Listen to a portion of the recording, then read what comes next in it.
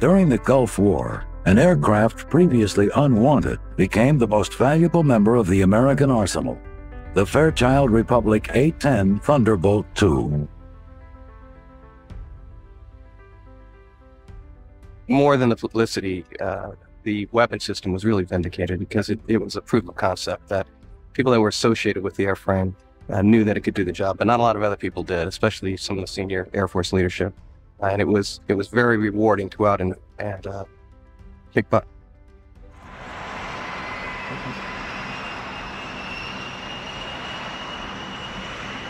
We probably took a lot of heat from all our friends in the Air Force and Navy and other airplanes because it's slow, it's ugly.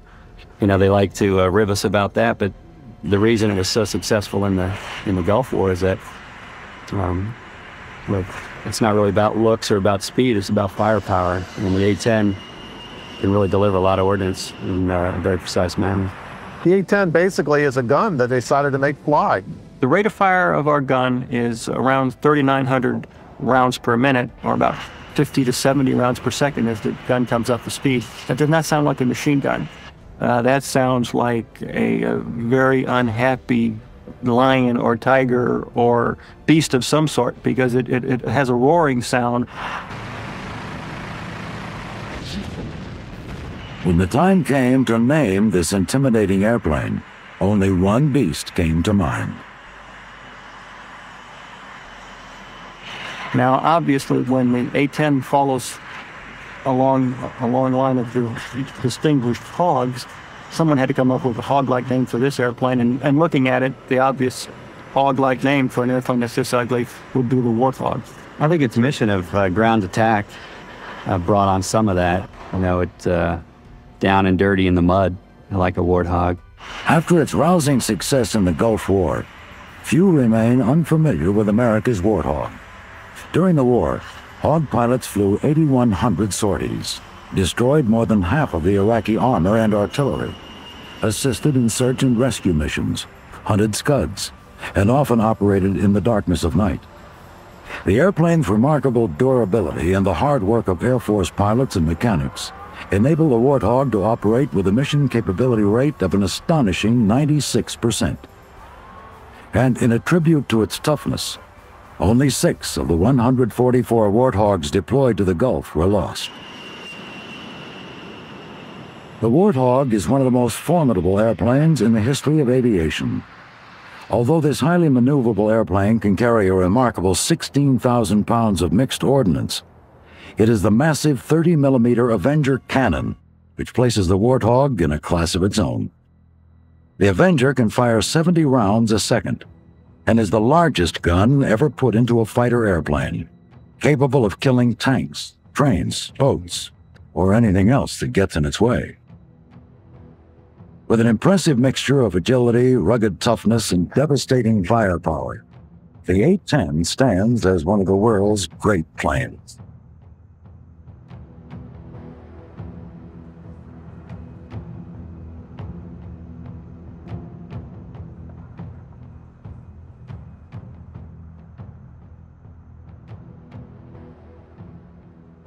In a sight becoming more common throughout the American military, a complementary mixture of full-time Air Force personnel and Air National Guardsmen combined to keep planes like the Warthog in a constant state of readiness. Bob and I are both crew chiefs in the Maryland Air National Guard. Our unit's responsible for maintaining 17 A-10 aircraft. Bob's a full-time member of the Guard, and I'm a traditional Guardsman. When I'm not at the Guard on my one weekend a month, I'm a Baltimore City police officer. On a typical Saturday, we'll come in about 6:30 in the morning. I'll stay till about 6 o'clock at night. Usually we'll fly 10 airplanes to land again, send up 10 more. In the hangar right now, they have there's 4 airplanes in there. One they're using for load crew training. One, I believe they're doing some sort of flight control maintenance on. And the 2 in the far rear are both down for phase inspections. This airplane right now is in the phase inspection, which is accomplished every 400 hours. Flying hours. It has come in for a major inspection. And during that inspection, they basically open the entire airplane up. And in doing that, they inspect front compartments. The gun gets inspection. The engines get inspected. The wings, the gears. You have special inspections that had to be done, TCTOs, and basically gets an overall look at everything. Okay, part of the A-10 and phase inspection process is the armors. They've taken this gun out and inspected the gun bay, and now they are in the process of preparing to put the gun back in. Our primary function is to remain combat ready. In other words, to train to the same level of proficiency as our active duty counterparts, such that if the level of tasking and the level of involvement of our Air Force reached the point where it couldn't be completely handled by our active duty units, then the Guard and Reserve is ready to fill in, and fill in on very short notice. Usually on a drill weekend, or a UTA we call it, we put together a scenario for the day, a mini war for a day, and we have intel. We coordinate with intel and all the different shops, and we go out and basically execute a war plan for one day. With the recent downsizing of the active duty Air Force, units like the 175th Wing of the Maryland Air National Guard have become integral participants in any mission undertaken by the Air Force. About 25% of the 175th Wing are full-time employees of the Maryland Air National Guard. The remaining members, traditional guardsmen, leave their families and employers for training 1 weekend a month, and also to serve 15 days or more of active duty each year.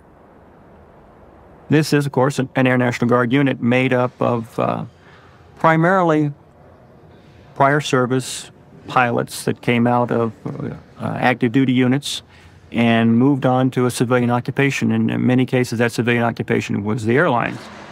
And they fly 2 aircraft now. They have their civilian jobs with their civilian airlines, and they come in on weekends and some oftentimes during the week to fly this airplane.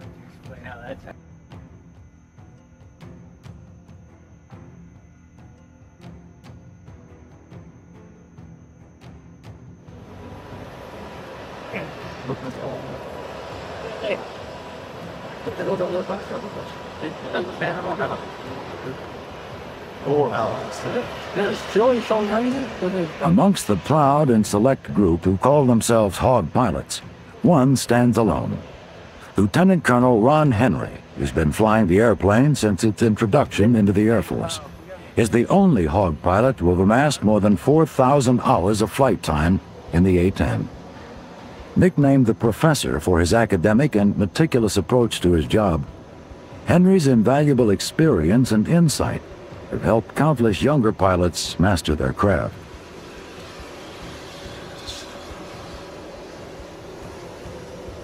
I was a volunteer for this assignment back in 1977.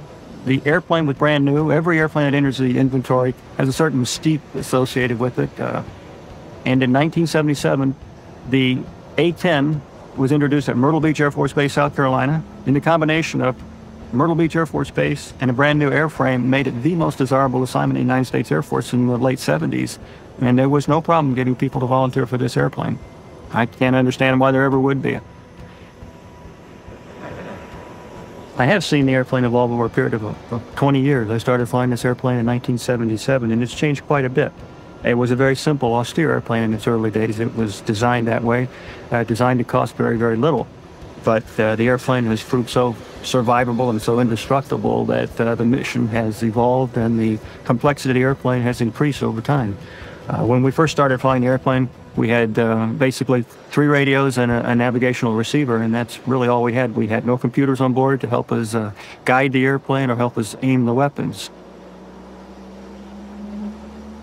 Quite a bit of money has been spent on the airplane since its introduction to the fleet in terms of retrofitting the airplane.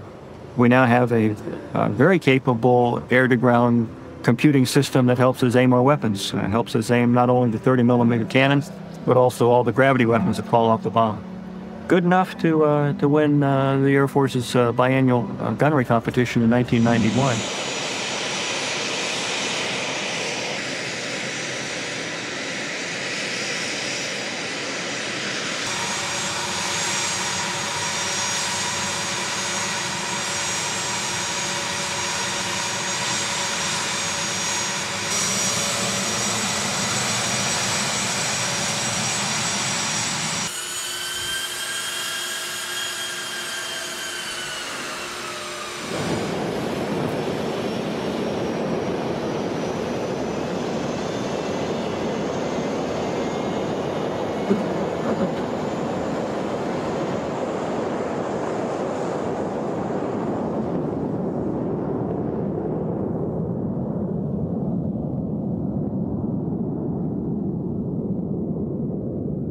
What I like most about the Guard is that we can just continue to fly as line pilots until we're 55 years old, an opportunity you usually don't have in the active duty. We enjoy flying, obviously, more than anything in our career, and that's why we joined the Guard. Affection and enthusiasm for flying the Warthog makes the rigorous training seem less demanding than it is. Hog pilots can ill afford to be unprepared for the challenging missions the A-10 must perform, and keeping the unit ready is a full-time occupation. We train continuously, not just on weekends. We run a flying operation here 4 to 5 days a week, and with the luxury of an airline schedule, many of our pilots can come in and fly several times a week if they wish, and we can maintain the same level of proficiency. In the past 2 years, many of these Maryland Guardsmen have twice left their families and full-time jobs to assist NATO forces in Bosnia. Despite the serious nature of their service, these Hog pilots feel their affection for the Warthog helps them keep things in perspective. I think we're a little bit more casual and not as threatened about our ego per se, but it's a single-seat airplane, so you get to fly it by yourself. You don't have to talk to anybody else to what you're doing. We always fly in 2 or 4 aircraft, and we train routinely at low altitude, 500 feet, or you can go lower in certain areas. And that, moving around at 300 knots, that's a lot of fun. Flying the Hog has got to be as fun as any fighter to fly. It's single seat. It's a VFR mission, which means you don't have to fly on predetermined routes. You can navigate with much more freedom, and it's just a great deal of fun. I think it's the most enjoyable type of tactical flying I could ever hope to do.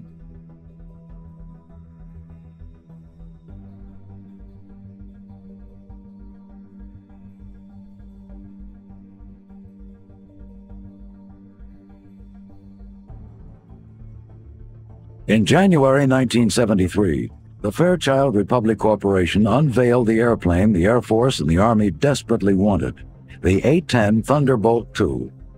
It was not a pretty sight, but it was exactly what the military needed. The conflict in Vietnam had painfully illustrated the need for a new aircraft to handle the difficult task of close air support, a role the A-10 was methodically designed to perform. This task is one of the most difficult in all of aviation. The Warthog must loiter around the battlefield while providing support for ground forces and destroying enemy tanks, vehicles, and artillery. And this job must be performed at low altitudes, under heavy enemy fire.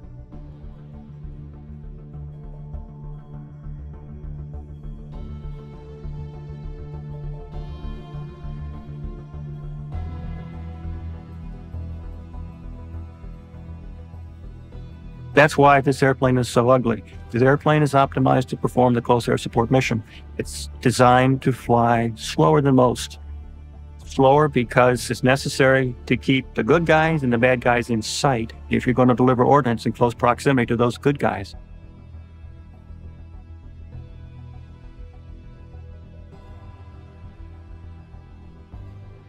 The A-10 evolved from lessons learned in Vietnam, but it was in reality designed to provide close air support in Europe.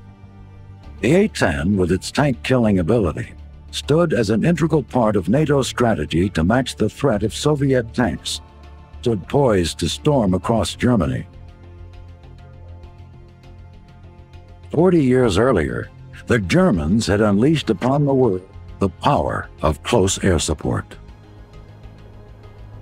By the summer of 1939, Germany's resurrection into a military power was complete. The Nazi regime combined a huge, highly mechanized army with a devastating fleet of 4,000 all-metal aircraft. Hitler's Air Force, the Luftwaffe, pushed the envelope of war into a terrifying new era. The strategy behind the design of the Luftwaffe was close air-to-ground support, a strategy unveiled with terrifying precision during the Nazis' invasion of Poland. In a pattern destined to be repeated throughout Europe, the Luftwaffe soared ahead of Hitler's highly mechanized army and pounded enemy troops, artillery, and aircraft.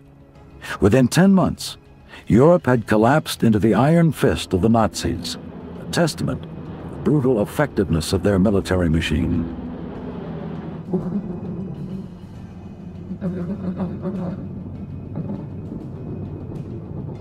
In the wake of the German victories and the emerging threat from Japan, American airplane manufacturers began designing and manufacturing airplanes at an extraordinary rate. Of all the American fighters from World War II, one simply stands alone: Republic's P-47 Thunderbolt. More than 15,600 P-47s were manufactured, more than any other Allied fighter from World War II.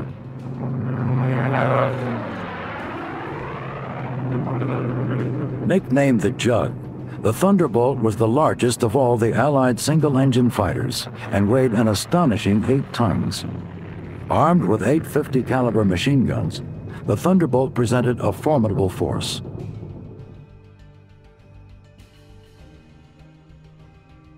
Driven by a 13-foot propeller and a 2,300 horsepower Pratt & Whitney engine, the P-47 was the fastest U.S. fighter and could reach speeds of 428 miles per hour.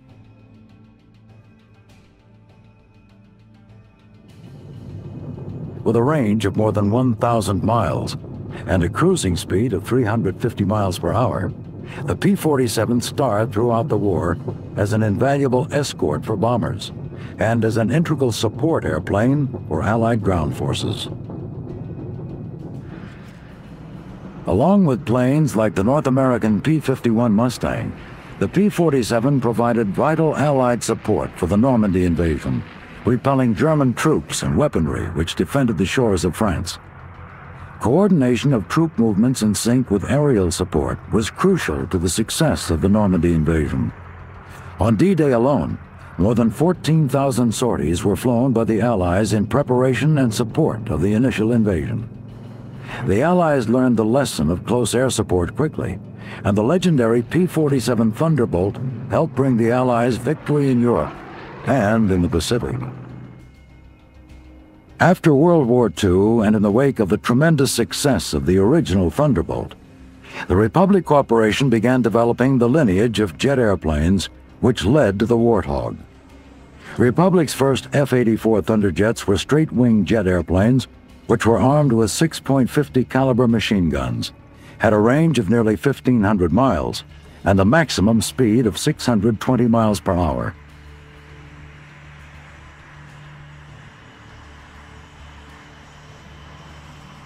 The first prototype flew in early 1946.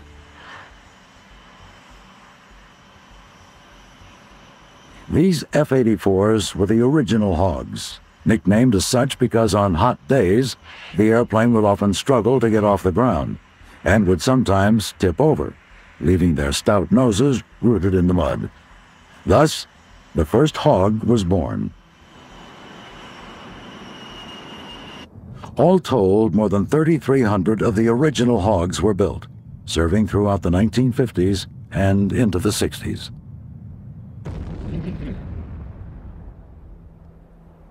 Republic continually upgraded the Hog, and in 1952, they produced a swept-wing version, known as the F-84F Thunderstreak. The legacy of the Hogs continued when pilots christened the Super Hog. The Super Hog, capable of a speed of 685 miles per hour and a range of 1,650 miles, soon developed into an integral member of the U.S. Air Force. It could carry a variety of rockets and bombs, and Republic built more than 2,700 Super Hogs. The F-105 Thunder Chief, introduced in 1956, demonstrated that Republic was not going to rest easy after the success of the F-84. And it did not take long for the F-105 to be given a Hog name of its own.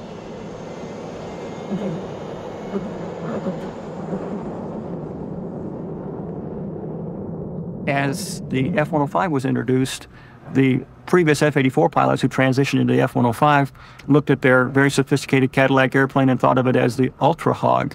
and the 105 became known as the Ultra Hog.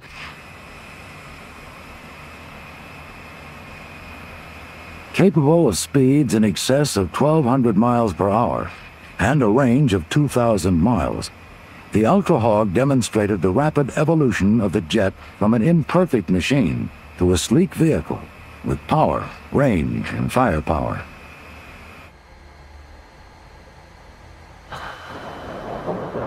Designed as a high-speed interceptor, this large fighter bomber was armed with a GE M61 Vulcan 20mm gun and could carry Sidewinder missiles.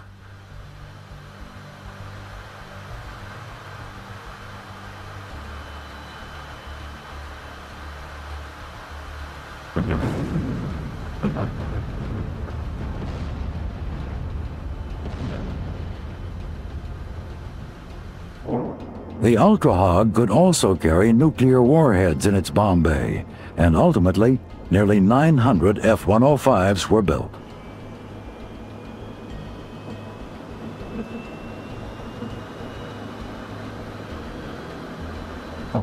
The final Hog in Republic's proud lineage evolved from the American experience in Vietnam. The war fought against a desperate and determined people in a climate brutally hostile to man and machine, pushed both to their limits. In the battlefields of the harsh, humid jungle, troop support was a foremost concern for the American military. Helicopters quickly proved their merit in this role, and the Huey paved the way for armed close air support.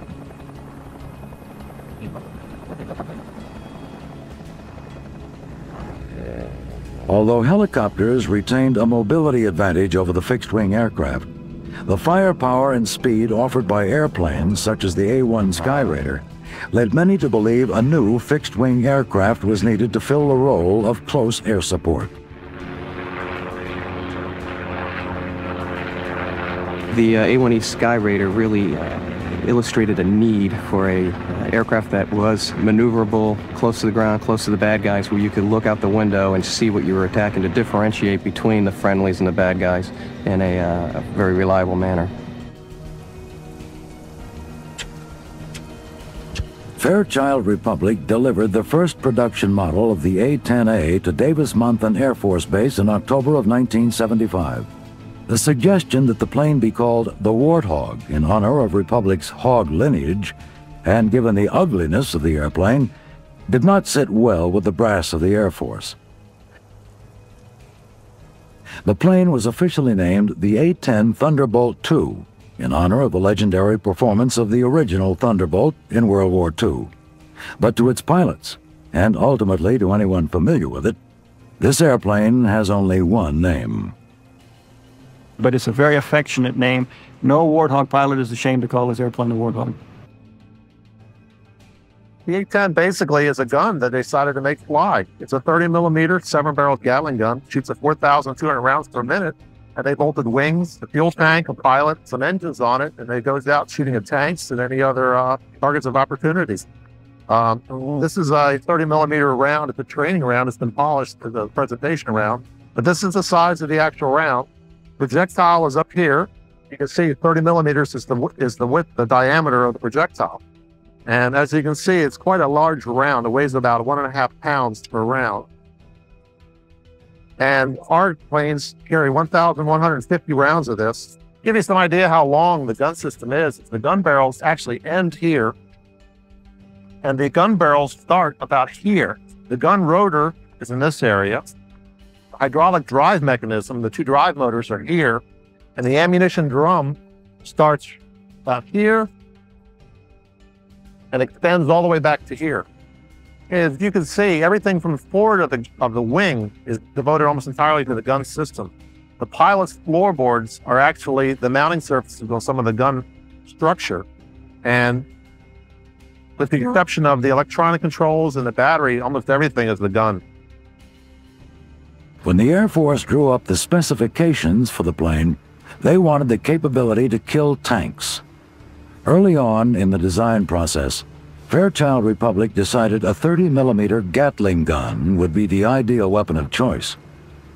But the sheer size of the 20-foot GE GAU 8A Avenger cannon presented a design problem. for which there was only one solution: design the plane around the gun. The Avenger is a 7-barreled 30mm cannon which delivers a frightening burst of destruction. The gun fires shells which are a foot long and weigh nearly 2 pounds. Fully loaded, the gun weighs 2 tons.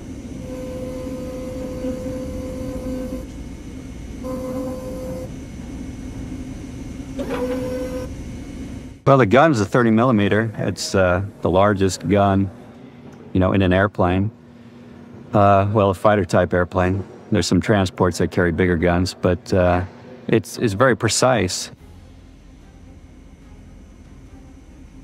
Such precision allows Hawk pilots to hit targets up to 2 miles away, and with a muzzle velocity of 3,450 feet per second, the gun can fire an average of nearly 70 rounds per second.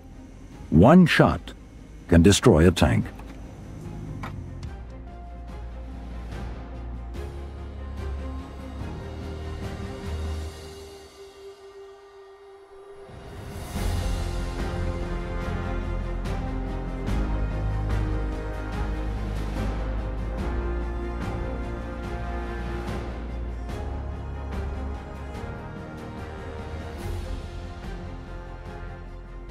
Projectile itself is exceedingly lethal.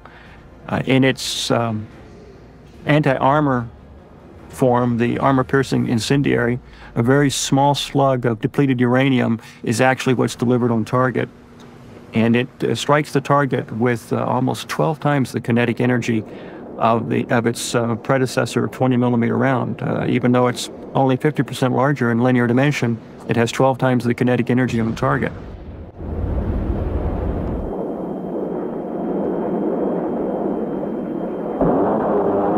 The tremendous recoil force of the gun led to its positioning slightly offset to port, so that the firing barrel is exactly on the center line. This avoids the problem of asymmetric recoil forces. It produces as much recoil as the engines produce in forward thrust. Theoretically, if you had the ammunition and could hold the trigger down long enough, the airplane would come to a complete stop because the gun would win the tug-of-war. The 19,000 pounds of recoil forces dictate that the Avenger is usually fired only in short bursts of about 2 seconds, an exercise which also avoids ammunition wastage and barrel overheating. Despite its incredible power, the gun is by no means the only threat the Warthog poses to enemy forces. The A-10 is an attack airplane, and that's a euphemism for bomber. It does primarily drag bombs around the sky, although we tend to employ the gun whenever possible because the gun does give us the option of standing off from the target, sending ordnance a mile and a half downrange, and then actually departing the target area without having to overfly the target. However, the airplane can carry up to 16,000 pounds of releasable external stores. And that, I think you'll find if you check your history books, is about 4 times what a World War II B-17 could carry. The A-10 carries its massive load of 16,000 pounds of mixed ordnance on 8 underwing and 3 under-fuselage pylon stations. These 11 hardpoints allow the A-10 to be armed according to the task at hand. This right here is a ECM 184 pod. It's an electronic jamming device. This is a Mark 82. This right here is a cluster bomb.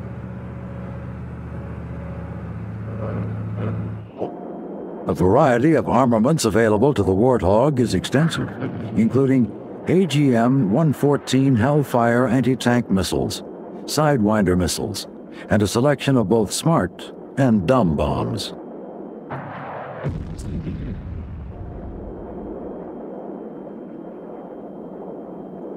Although we carry dumb bombs or unguided bombs, we have a state-of-the-art delivery system. It's called CCIP, constantly computed impact point.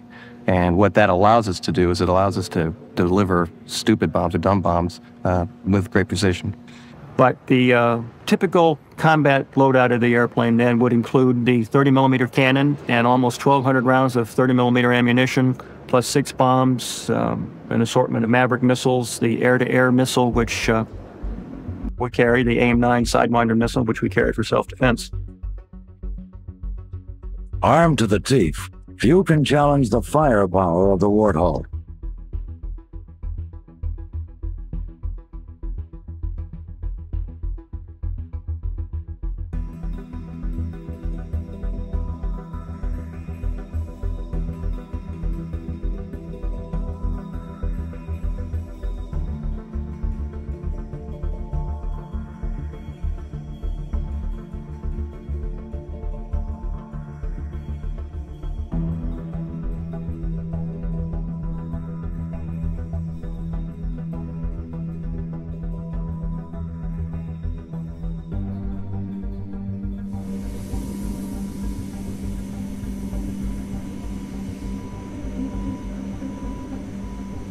The airplane, has often been said, and more often as a form of criticism rather than praise, that this is the only airplane that the Air Force ever bought that was designed to take hits, not avoid hits. And it's quite true.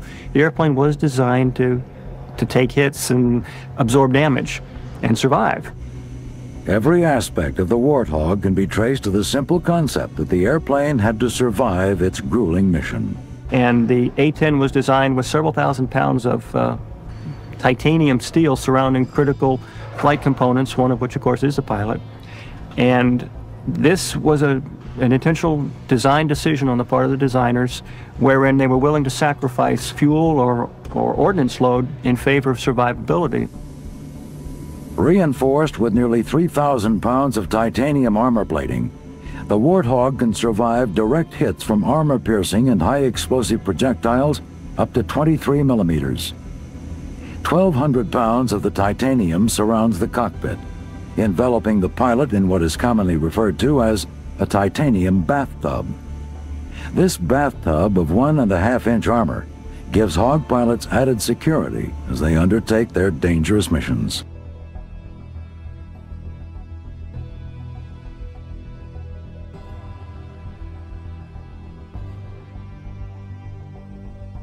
One of the features that gives the Warthog its undeniably unique profile is the placement of its engines. The A-10 had to have 2 engines for survivability. Fortunately, during the early stages of development, the designers found out that GE was working on turbofan engines for a new Navy anti-submarine aircraft. Turbofans had made inroads into civilian aircraft, but had not been much use in the military sphere. These engines held several advantages, which made them an excellent choice for the A-10. They offered high fuel efficiency, and they were less noisy than turbojets, and had a lower heat signature.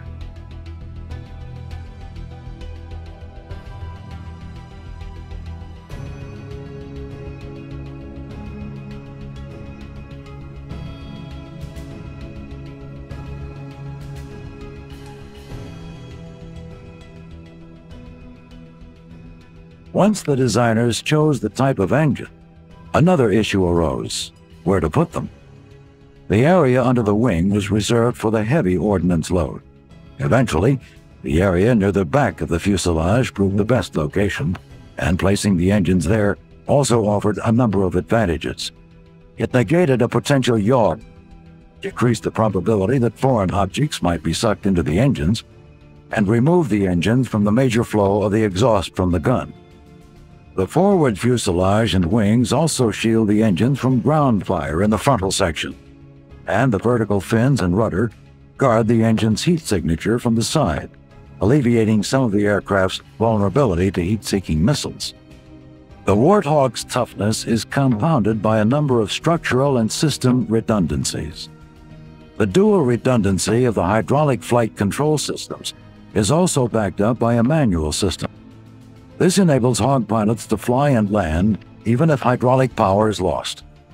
The Warthog's extraordinarily high mission capability rate during the Gulf War directly resulted from a design dedicated to ensuring the plane could be serviced and operated from bases with limited facilities close to the battlefield.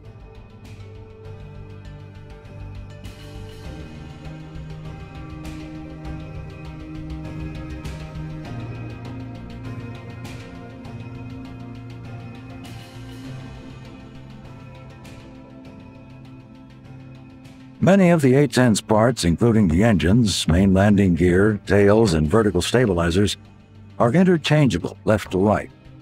Interchanging as well as cannibalizing parts between aircraft is a standard maintenance procedure, one used with much success during Desert Storm. The shape of the airplane, the fact that it's battlefield repairable with very simple surfaces, was all built into the airplane because the designers realized this airplane's probably going to take a hit. The mission of the Warthog is such that hits are inevitable, and there have been and will be instances when the pilot must abandon his hog to save himself. I'm export superintendent here at the Maryland International Guard, and part of my job is to ensure that pilots can remain safe while flying, but also in case of an emergency they have to eject, that we supply them with survival gear to ensure their survivability on the ground. And part of that gear that we would pack in their kits is provided here on the board behind me on display. And a couple of those items, first, outside of a large kit, we have two small kits that are contained inside. And inside these small kits would be the items that we have shown on the wall. And let me point a couple of those out. Obviously, we have the mittens and socks, both of wool, used for wintertime warmth. Obviously not a problem now. Got your knife, which is one of your basic utensils in survival. And we have a container to hold water. Water is one of your primary needs in a survival situation. And we do supply many packets of the flexible drinking water there with them. We do have food, but that is not as important as water. We also have, probably getting into the most regarding rescue, would be the flares, which we have the handheld launching flares. We have other flares here to direct rescue aircraft in to pick up that pilot.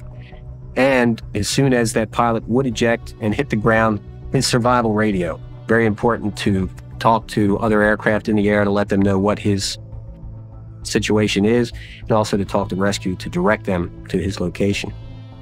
Part of the A-10's mission is to fly low to the ground to get close air support to the troops there. So naturally, this is going to put them in harm's way, leave them open to gunfire, missiles, and so forth. So the A-10 pilot probably finds himself in more jeopardy than the fast flyers flying at much higher altitudes. It's important that these items be there. Now, it's something that a part of our training, or a lot of our time is spent in training the pilot for something he may never need. However, should he need it, he needs to know that it is there and it will work, and fortunately could save his life.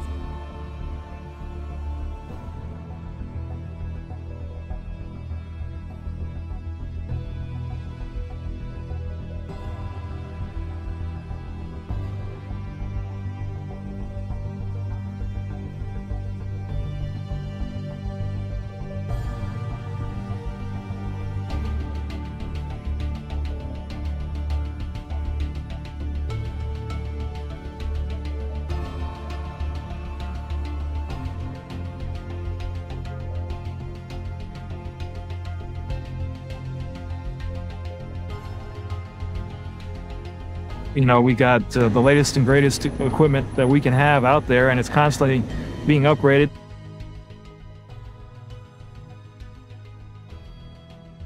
Most of ours are 78, 79 version models out here. And so that's a pretty good long time for an airplane to be in service. And it's constantly being modified, and it's got a lot of capability.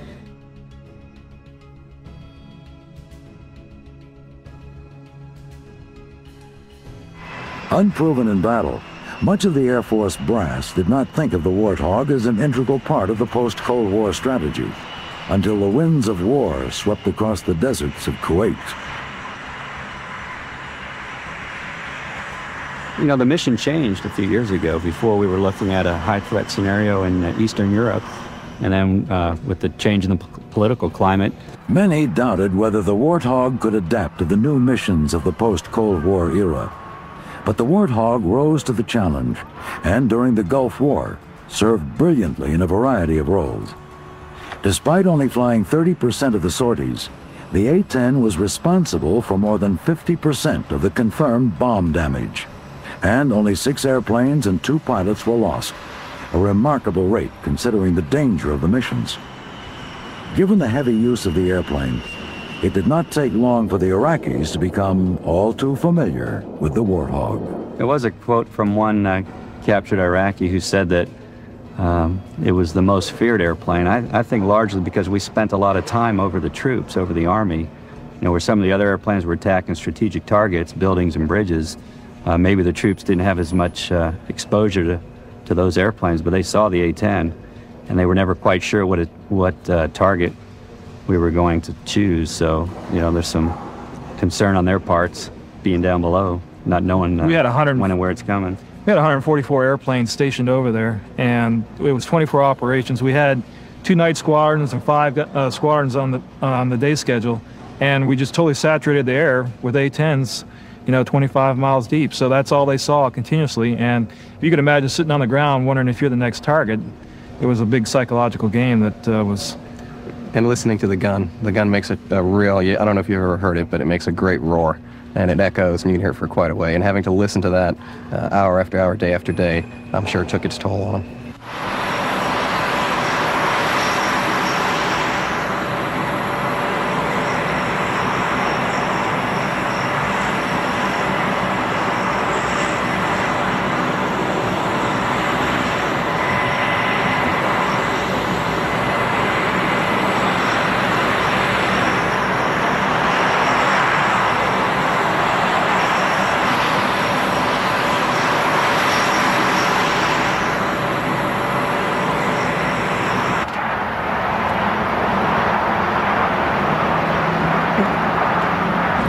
Since the Gulf, the major change to the A-10 has been night vision goggles. They've redone all of our instrument panels and consoles to make it night vision compatible. So now pretty much we do everything we did in the Gulf at day at night now, which is pretty much double the capabilities of the airplane.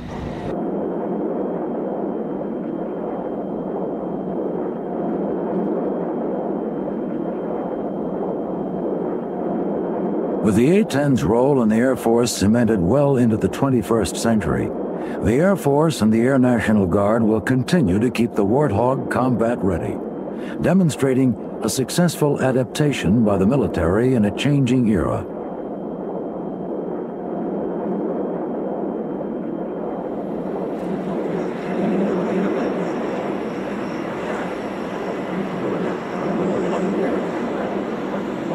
Units such as the 175th Fighter Group must remain ready to take the Warthog wherever it may be needed, and must be ready to serve side by side with the active duty units.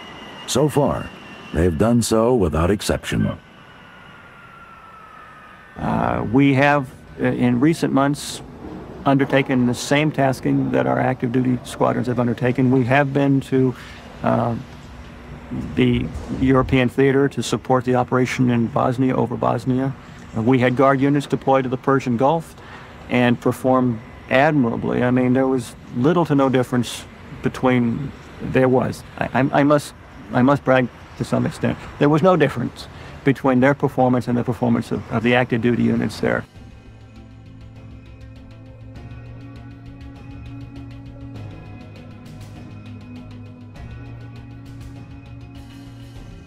Once deemed too slow, too simple, and too ugly to be of much value, the A-10 Thunderbolt II now stands as one of the world's undeniable great planes.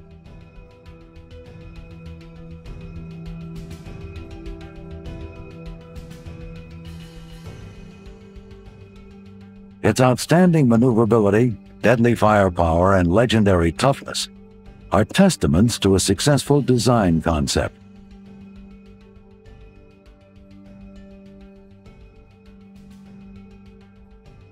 The pride and affection felt by Hawk pilots and crewmen for their airplane, unrivaled.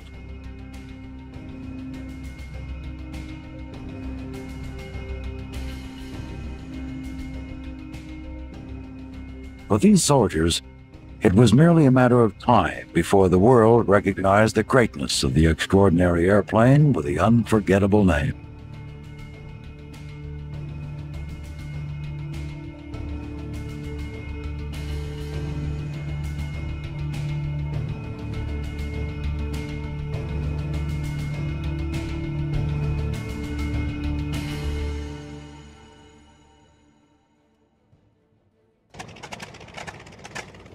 The P-47 Thunderbolt earned its reputation as a rugged workhorse of the United States Army Air Force in World War II, striking down close to 4,000 enemy aircraft on more than 700,000 sorties. The success of this aircraft would solidify the status of Republic Aviation as a leader in aircraft manufacture and design, and ignite the career of its chief engineer, Alexander Kartveli.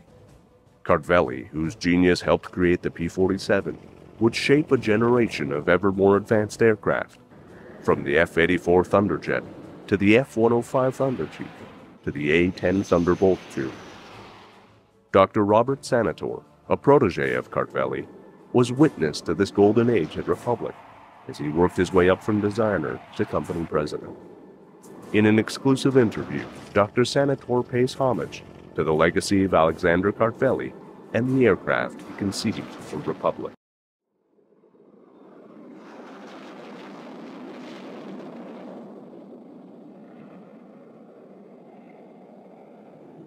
My first job at Republic Aviation, 1951, was as a junior engineer, which is an entry position for young engineering graduates. And what responsibilities did you have? Very little. Mostly it was working under the supervision of others, and I began my career in the aerodynamics department. Republic was a great place to be. It was staffed with incredibly smart, in fact, brilliant people in all aspects of the running of the business. It was led by strong people who gathered around them the best it was in America. And I learned a lot. I learned everything from the people I worked with over the years. I should say this, that at the time period of when I started there, it was filled with opportunity. It is different than today. There were many aviation companies in existence, and each of them had many projects. When I went to Republic in 1951, there were 6 active aircraft programs in being. So a person had the opportunity to learn a lot about the different airplanes, to participate, and to really do engineering or whatever kind of work you wanted to do. There were many, many opportunities. I worked on every one of those airplanes in the first year that I was there, from the XF-91 to the straight wing F-84s, to the F-105, to the XF-103, and the swept wing versions of the F-84. I count them as about 6 programs that were moving simultaneously. There is no such thing that I know of today, and there certainly aren't very many aircraft companies around in the U.S. today.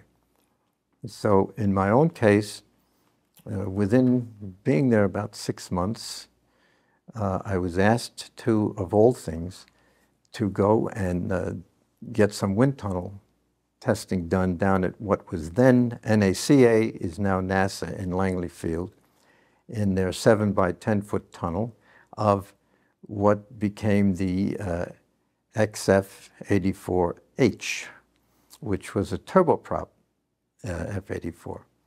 And there were some things that we needed to learn about how to fly that airplane, so to get its aerodynamic characteristics. And I was given that opportunity to work with the NASA NACA engineers, do the testing, collect all the data, and analyze what kind of flying qualities this machine would have.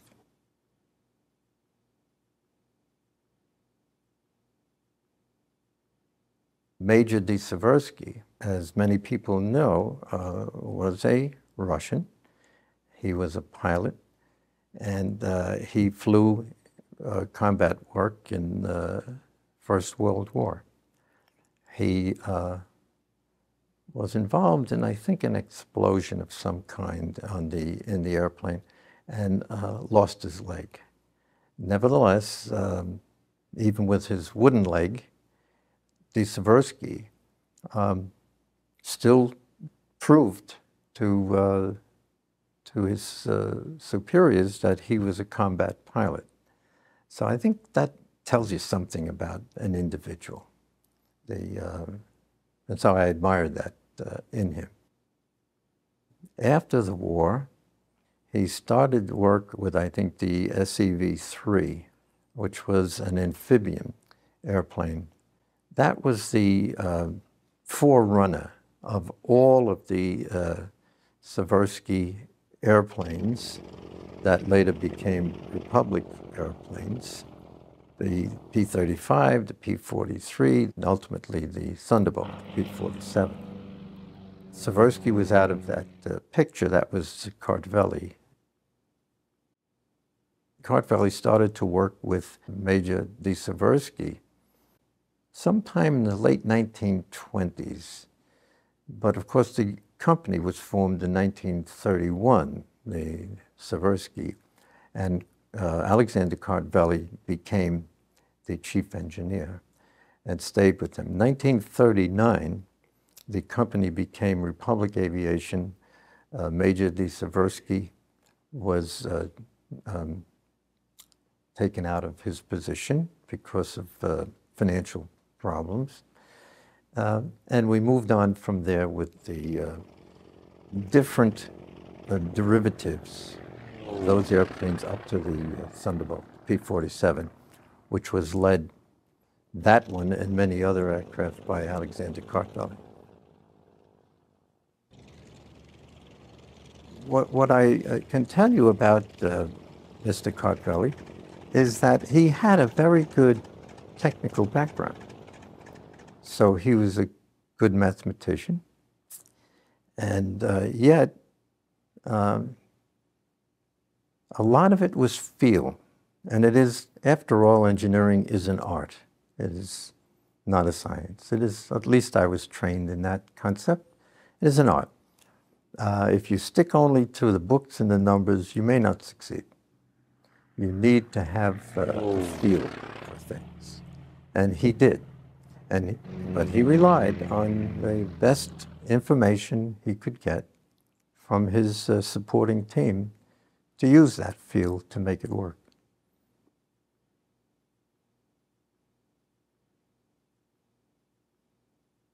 Some of the things I remember hearing about from Mr. Kartveli were when the P-47 was put into service, it was clearly much bigger than the kind of aircraft that were flying there, such as Spitfire.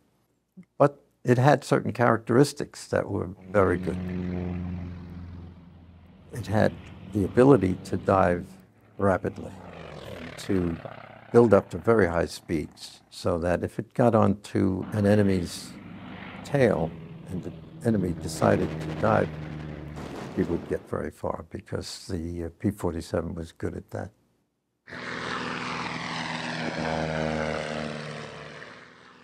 At Republic, right after the Second World War, there were a couple of directions that were being laid down. One was trying to continue in the military aircraft field with the straight-wing F-84s. The other side of it was trying to compete in the commercial field. Two aircraft designs were put forward. One called CB, which was an interesting little airplane with a pusher prop and able to operate amphibiouly. When I was teenage, there was a radio host named Arthur Godfrey, and he talked about the CB, which got my attention. And so I tried to find out what this was about, and it was designed to be built for the consumer market, with the concept that many people would be returning from military flight and might want to fly these little airplanes. There was a target cost of about $3,500 per airplane, which today would sound to be incredulous. I think if their final price was about $6,000. The other airplane was called XF-12, which later became known as the Rainbow. And this was a beautiful design, a very, very streamlined airplane, 40 to 45 passenger airplane that the company was trying to offer to the Air Force. They then tried to sell it to the airlines, and there were some people who were interested in it.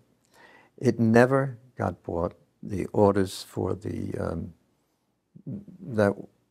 that company thought, that Republic thought would be taken by Pan Am, TWA, others like that, did not materialize. So the project was dropped. On the military side, there was a great deal of activity on a whole family of F-84 aircraft, starting from the straight-wing F-84. At the same time, there was a XF-91 that used a lot of the components of the F-84, but put an inverse tapered wing of variable incidence. And the inverse tapered wing was designed in order to avoid what was called a saber dance, which was the F-100 Sabre having some problems with the tip stall. That airplane was one of the first aircraft to go supersonic, or transonic to supersonic at sea level. It was, I think, the first.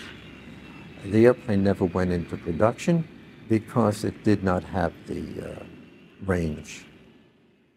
At the same time, while these things were going on, the swept-wing F-84s, both the F-84F, the RF-84F, and other F-84 Thunderstreaks and Thunder Flash and everything with Thunder was in progress.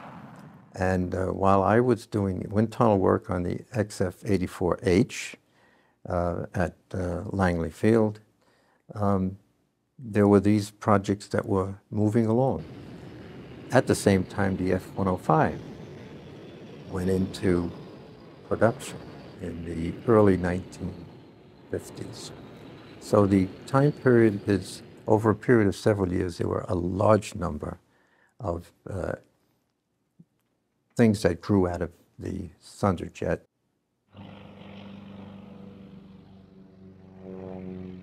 It was amazing to me how from the P-47, the company under the direction of Alexander Cartelli was able to make such a rapid move into jet aircraft. Many projects very quickly after the end of the Second World War. And one thing that Mr. Cartelli always insisted on was low-drag, streamlined shapes. It had to be smooth. It had to look good. And his opinions were that if it looked good, it would work well.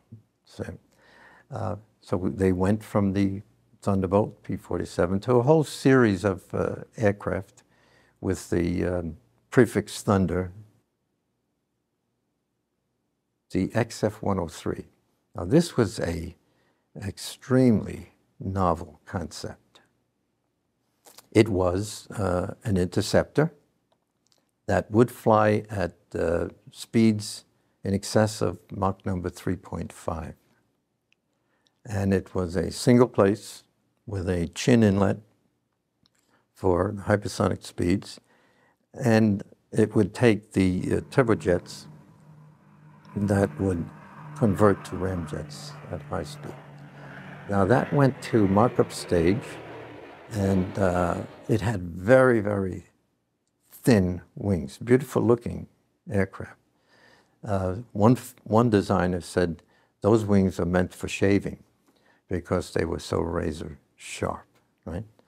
And it was basically a Delta platform. And I think at the time it was in competition for the role of interceptor against the 102. But as the years went by, the program was canceled at Republic in 57 or 58, 1957, 1958. And what came out was something called A-11, which became SR-71, the Blackbirds. And so that took the role of the high altitude, high Mach number aircraft that the F-103 was moving toward. And of course, that was a black program. We never knew it existed, or at least I didn't. And it was well understood why the 103 never got legs. But I did wind tunnel work on the 103 in the early 50s, the usual aerodynamic characteristics and such. So that is the breadth and extent of a large number of things that grew out of the Thunder series.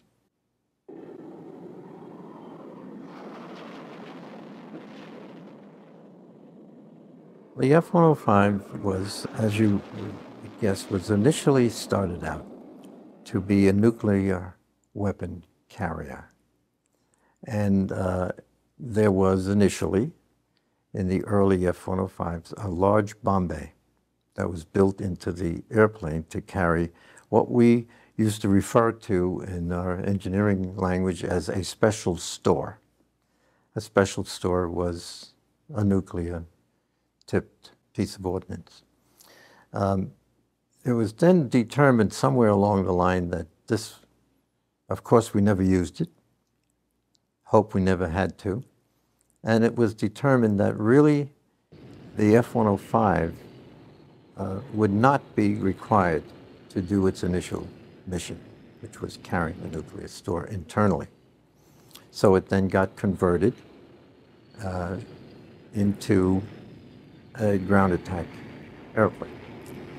And that large area that was in the bomb bay, which was called by many of our people the ballroom, because it was a big area, got utilized for other equipment. And the airplane went through a whole family of changes, from the initial A's to the B's to the D's to the F's and ultimately F conversion into G's to Wild Weasel.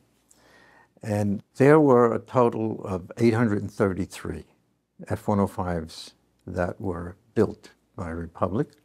Superb design, great airplane. It got a reputation for requiring long runways because of relatively low power. But when the J-75s, particularly the -19 engine, became available, a lot of that disappeared. But it had still the reputation, and so got the moniker of Thud. But the Thud was a great airplane.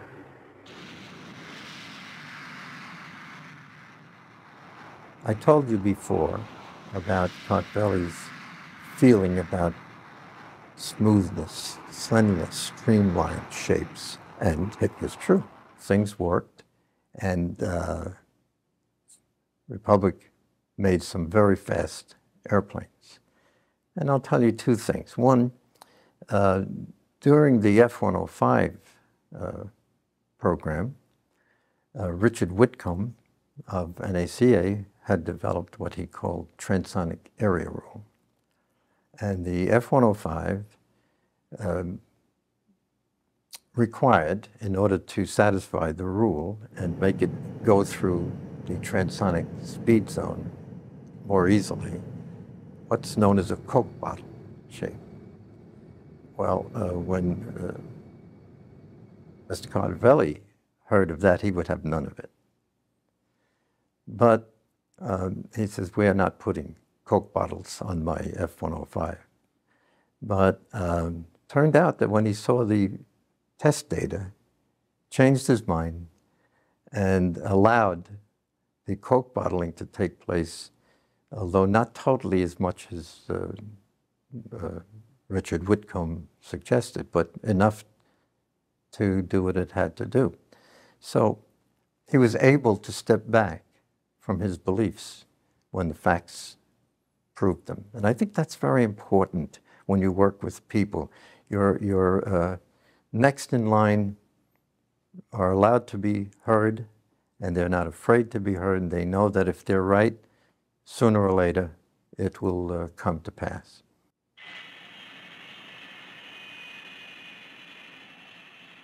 I think the sad part of Republic's history was that the decision made by Secretary of Defense McNamara to not purchase the next planned set of F-105s, but to use the Navy's F-4. And I think around 63 or 64, around that time, was very unfortunate. It took a great company and put it on its knees. They went then in 1965 to be purchased by Fairchild, and fundamentally were supporting the F-105s in the field and doing subcontract work. And they lost a lot of their people, but they fortunately retained enough to win the A-10 and to give them another chance at that.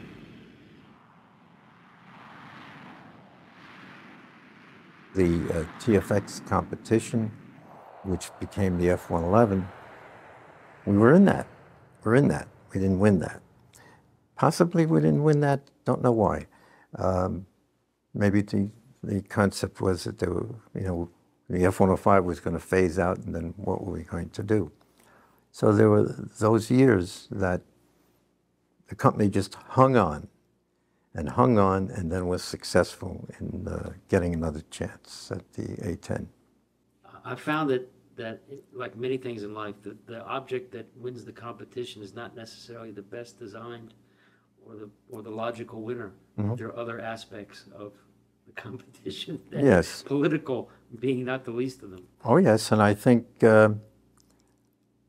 if we were to talk about what causes an airplane to succeed with its customers or potential customers as opposed not to, as you point out, there are many reasons, not necessarily which is the best design. And some of those reasons might be the ability or ability of management to actually pull the job off. That's an important assessment factor. And it may well be political. There are all these things that come into it. Our own belief at Republic during the F-15 program, and it's just our opinion. We don't know this to be a fact, but we had been told that we had a very good F-15 proposal for its design work, and I think the competition was running between Republic and General Dynamics. That's my recollection of that. And almost apparently out of nowhere, in the final phases of this, McDonnell Douglas entered. And they had a fine airplane, but so did we. And we believed at the time that the superior strength as perceived by the Air Force or the Pentagon of the McDonnell Douglas Corporation and its ability to manage the program was the reason that they were selected.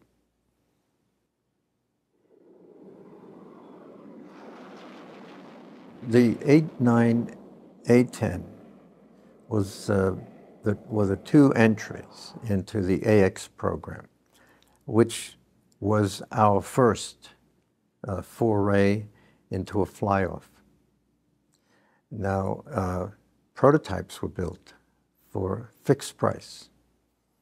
I think Republic charged something like $40 million, but used a lot more than that to field two prototype A-10s. And similarly, Northrop fielded two A-9s. The first flight of our A-10 was in 16 months. So from award of contract to the first flight of our first prototype was 16 months, which is what you even could do in 1970 if it's undocumented prototype work, not a lot of paper. So these two airplanes were flown first by company pilots and then turned over to a team from the Air Force to go through a whole procedure in flight and in other logistics analyses, the whole ball of wax, to determine which one would be the winner. That was a different approach than the things that were done in the days of the other Thunder aircraft. The 4 aircraft, 2 from each company, were flown at over a period of many months at Edwards Air Force Base. Were you present? Oh, yes. And so, was this a nail-biting time? Oh, absolutely. Well, tell me about that. Well, the first nail-biting time is after 16 months when our chief test pilot took the airplane off, right? Sam Nelson was the pilot, and he had done simulator work. I went with Sam to Moffett Field in California, where they had a large mobile simulator where we put the characteristics of our A-10 in there, and he got practice in flying the airplane by a simulator. Well, I took it off, and that was a gear-down test. We did not collapse or retract the gear during that test, and seemed to behave the way, at least in those low-speed flights, the way we intended to. So that, I think, is the first nail-biter. First flights are like that, you know. Right. Will it fly? Yeah. And we had an incident in as the testing went on. We had 2 prototypes, right? And one of the young captains, fine man, always liked him. He landed one of our prototypes in a controlled crash. In other words, I think that he accepted the blame for judgment, and I think he blew out the tires, right? When you blow out the tires on an airplane, bad things happen, and you do some damage. But we had some really good engineers who went out and fixed that airplane, and it was back in the air in a matter of maybe weeks, see? I know that the young captain that flew it got out of the airplane and threw his helmet on the ground. He was so upset of what happened that put us at a potential disadvantage, you know. But it's kind of people that work for the Air Force, the kind of people that we had that let's just go fix it and go on from here. For a while, I was preliminary design manager, and I was responsible for leading our engineers and manufacturing people in design of our airplane. And it's pretty ugly. And Mr. Cartelli, the biggest part about it that he really was unhappy with was the wing selection in terms of its thickness and camber. And that was selected in order to meet a low-speed maneuvering requirement, a sustained maneuvering requirement that about 150 knots. So Mr. Cartelli, of course, had been working up in high Mach numbers. Speed was everything. So we had many debates, he and I, about thin wing, thick wing, and all that.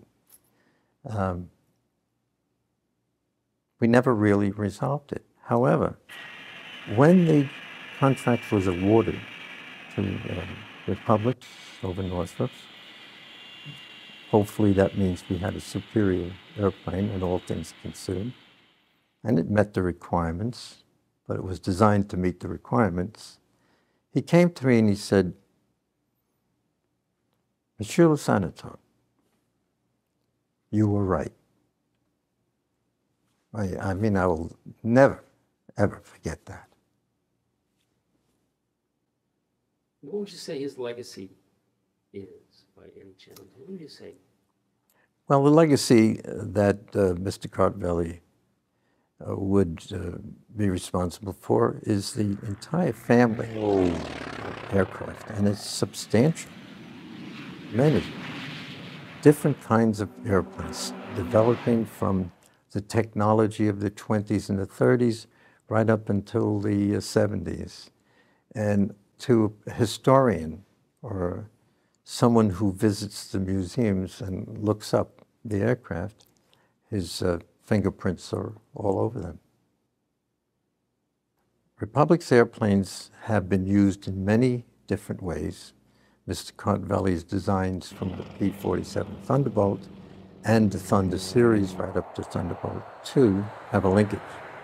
And the linkage comes from all of the engineering talent that grew in that time period. People that worked on the AX or A-10 for us were there years before and learned about ground attack and close air support and how to design things. So one could see that the Thunderbolt II is generated out of the long history reaching back to the original Thunderbolt.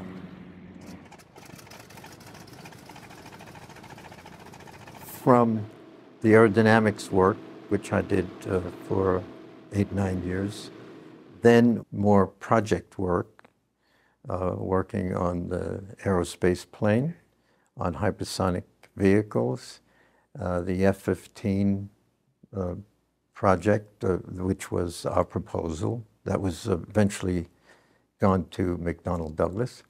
And of course, I was a principal on the AX competition, which pitted Northrop's A-9 against the Fairchild Republic A-10. And I spent a lot of time first as the chief technical engineer on that A-10 or AX, and then as a deputy program manager when it became a development and production, full-scale development, and went from there to senior vice president of the company dealing with technology and business administration, business development, sorry. And then was fortunate enough to be selected to become president. So that in a nutshell takes care of 35 years of involvement with Republic. What are you most proud of? I think the things that stay in my mind, the one thing that stays in my mind is the A-10 program, because that was bringing the company back from the grave. In 1970 dollars, it is a program that brought $5 billion, which is not much these days, but in 1970 it was a lot of money for a program that provided work, opportunity for development, and more chances to succeed. So that is the single most important impact on me and would be the most important memories I have.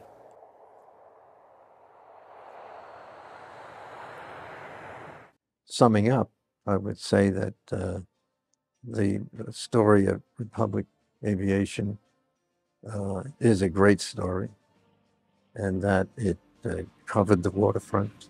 It was a leader